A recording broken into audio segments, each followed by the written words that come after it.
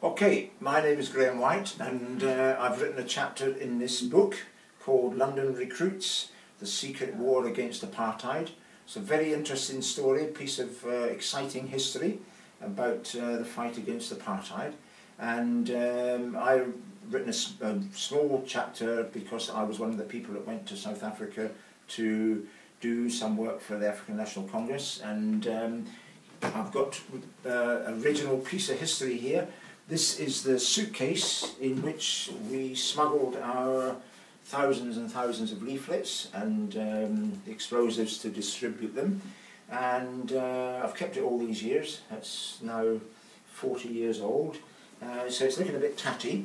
I've never been travelling with it, obviously I didn't want to lose it, but I've been keeping our Christmas decorations and other things in it, so it's a bit rough, but you can see inside that where the false bottom of the case was. There's the original lining, the brown one there, and that was covered with this sort of slightly optical illusion type of paper to make it difficult to spot that there was a false bottom, so that the difference between the inside depth and the outside wasn't so obvious.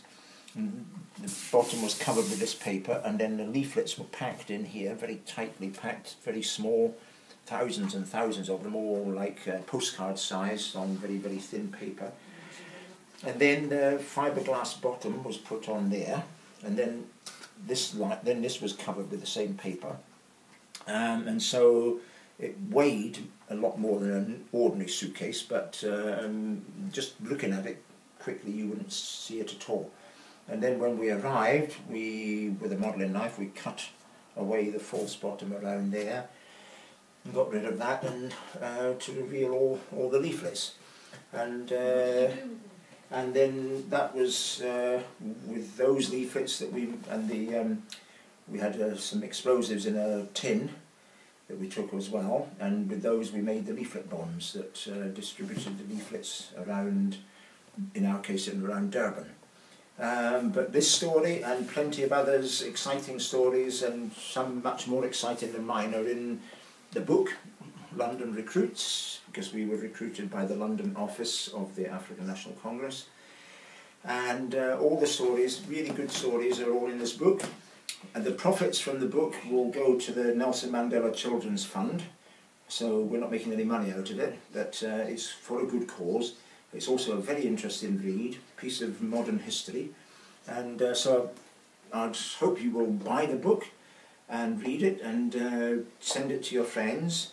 Tell them that that you can get it on Amazon. I think there's a link on, we're going to put a link on, but you can get it on Amazon.